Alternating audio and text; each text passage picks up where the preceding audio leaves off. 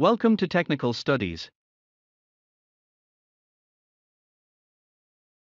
In this video, I will show you how to calculate the cutback of the top chord rafter of a truss with a simple calculation. Anyway, this calculation method is highly useful in all kinds of fabrication jobs. Please search in the description for free PDF documents.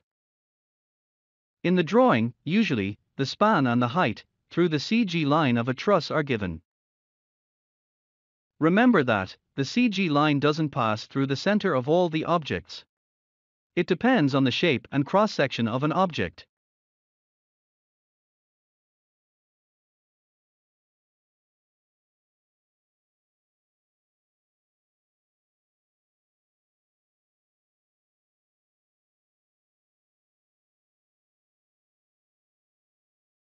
Assume that the half span of a truss is 6,000 millimeters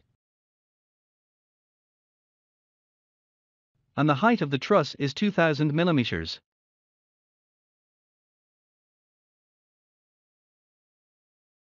How to calculate the cutback of a 400 millimeters wide girder?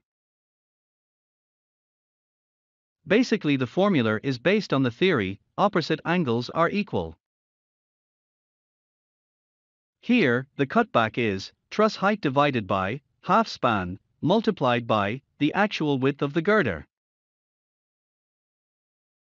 Proportionate to the span and the height, the cutback for a 400 mm wide beam is 133.3 mm.